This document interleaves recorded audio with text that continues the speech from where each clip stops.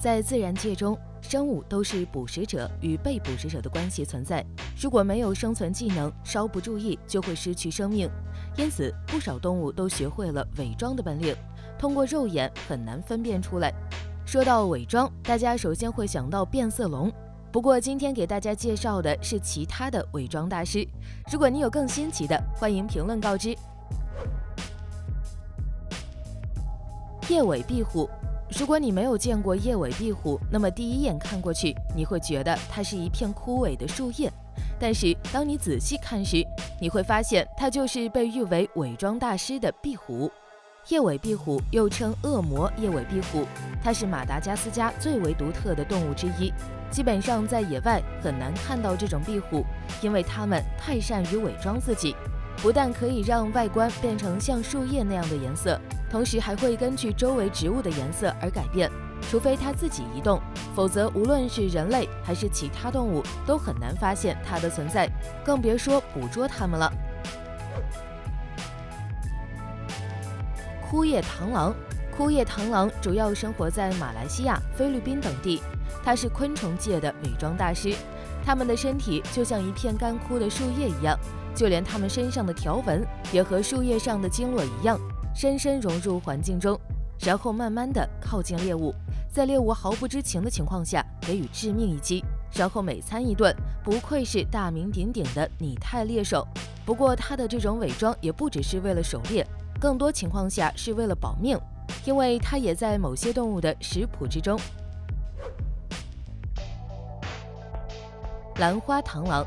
兰花螳螂是一种昆虫，它的美超出了人类的想象力，被誉为进化的最完美的生物，主要分布在马来西亚、缅甸、泰国和印度尼西亚等地。它可以将自己假扮成一朵兰花，而且随着花色的深浅调整自己身体的颜色，连布枝都演化出类似花瓣的构造和颜色。它也是高明的掠食者，只要在花丛中守株待兔，自然就有食物送上门来。但是它们的寿命非常短，整个生命周期只有6至8个月左右。豆丁海马。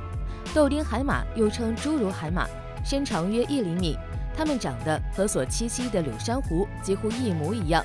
由于它们将自己保护得非常好，所以人类对于它们的了解很少。目前仅在中西太平洋区域发现过这种小家伙。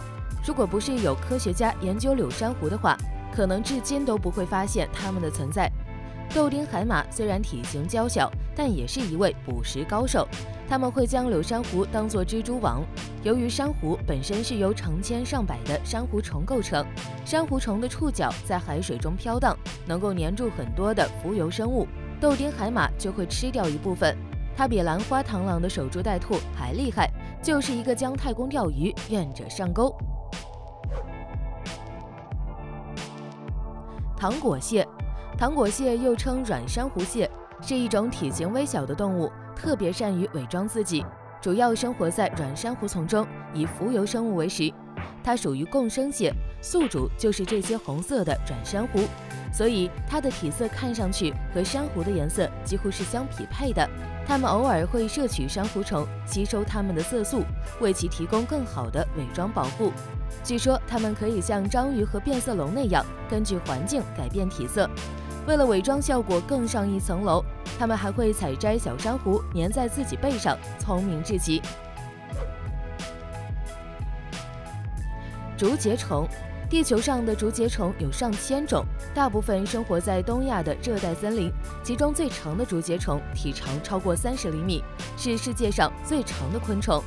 之所以被称为竹节虫，主要就是它善于模仿成树枝，简直和真实的树枝一模一样。这种自然伪装让竹节虫的天敌都感觉不到它的存在。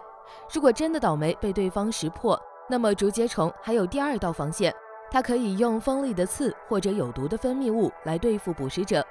不过对于人类而言，这些毒素虽然不构成致命的威胁，但是最好别去招惹它们。